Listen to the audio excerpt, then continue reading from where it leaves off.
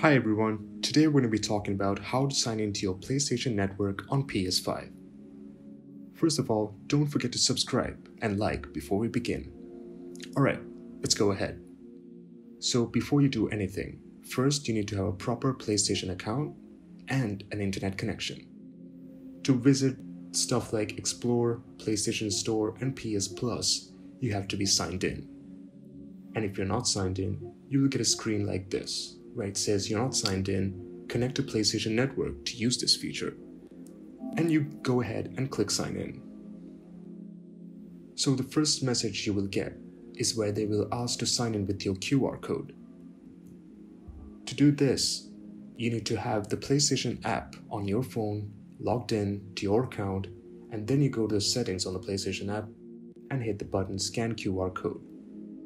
So some regions don't really have the PlayStation app, so sign in manually is your other option. So you click on sign in manually and then you add your email and the password.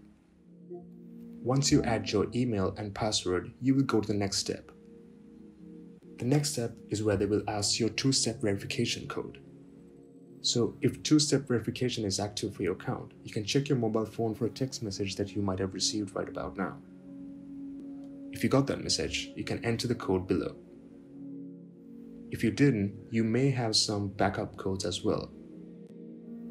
So when you create your PlayStation account from PS5, you will receive backup codes. You can use these backup codes if you don't get a text message with the verification code. So if you have one of these backup codes or the text message code, you can put it in the verification code part and you can go ahead. Once you've done that, you click OK.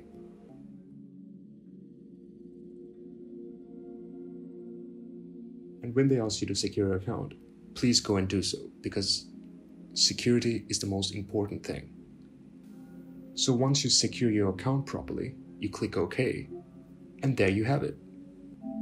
You can go to PlayStation Store, PlayStation Plus, and go to Explore, where you can do anything you want, download any games you want, apps and other software.